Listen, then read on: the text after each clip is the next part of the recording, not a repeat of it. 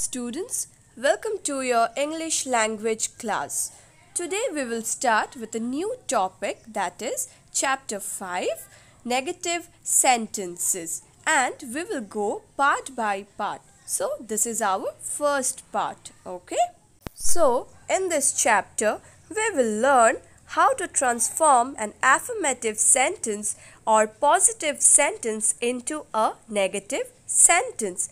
And we know that usually in negative sentences we use the word not. We use the word not to form a negative sentence. Look at these examples. She is coming. This one is a positive sentence.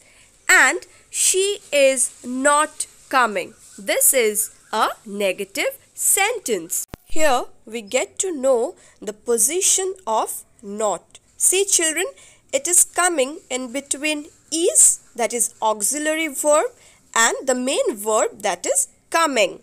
So I told you that is an auxiliary verb or helping verb. Now this word is plays a very vital role in making this negative sentences. Now, if I tell you children that what is an auxiliary verb? Words like is, am, are, was, were, has, have, had, all these are examples of auxiliary verb. These words doesn't have its own meaning, but they help to form tenses, passive voice, questions, etc. Let us see another example, that is, she has done the work, that is positive sentence. And she has not done the work, this is negative sentence. Here we get to know the position of not. The word not is placed immediately after the auxiliary verb.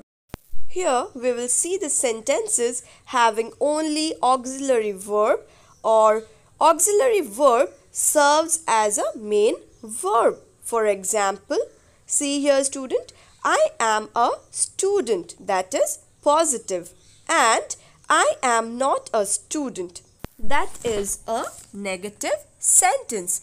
And we also don't see any main verb in this sentence. And we can again see the position of the word not.